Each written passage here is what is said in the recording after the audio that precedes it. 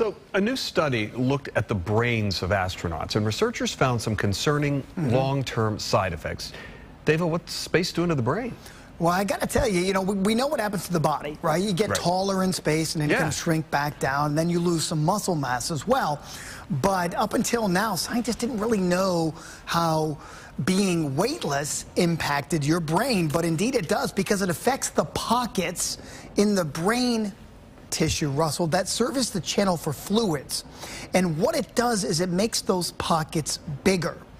And you say, well, what does that mean? Well, as we get older, in general, those pockets can get bigger, and sometimes they can lead to dementia down the road. So they're obviously very concerned that maybe going into space is kind of aging the brain.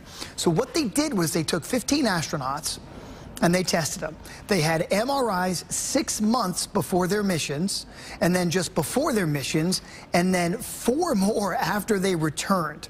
And then they compared those MRIs to those who stayed on Earth and never went. Here's what they found. They found that rookie astronauts showed the largest change, but returning astronauts showed no change in their brain. So what's happening is they're going up into space, and you can see it there, a little blue circle. You see how that little pocket is opening up a little bit more? Yeah. They're noticing with the rookie astronauts that it's opening, almost like aging.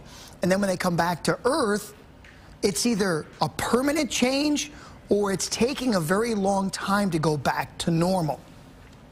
So while they're in space, they do all their exercising, and they're exercising physically for a couple of hours. So they're kind of wondering, well, maybe we need to start doing more mental exercises up there to help the brain as well. But if you think about it, it all makes sense, right? The human body has been evolving over thousands of years with gravity in mind, right? We've been adjusting to gravity since the day we've been on this Earth. So it stands to reason the body doesn't know what to do in zero gravity, so it's trying to adjust.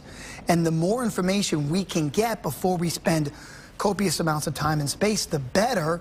But I'm thinking that maybe more mental exercises can help. Kind of if you were on Earth and just your aging brain in general, you could do more mental exercises that could help to keep it in shape.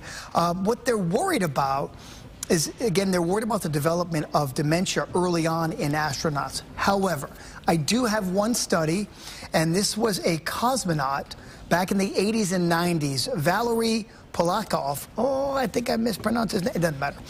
Okay, so he volunteered to spend 437 consecutive days in space. He orbited the Earth 7,000 times, okay? And he's 80 years old, and not a problem wrong with him. So there are astronauts who have been in space multiple times, and they're not showing massive aging in their brain, even though these little pockets are opening up. So I think it's just a matter of spending more time, doing more studies, Russell, to see if it permanently affects the brain, if it ages you more rapidly. They're just not sure yet. But it's a fascinating study. Yeah, it sure is. Good. Okay.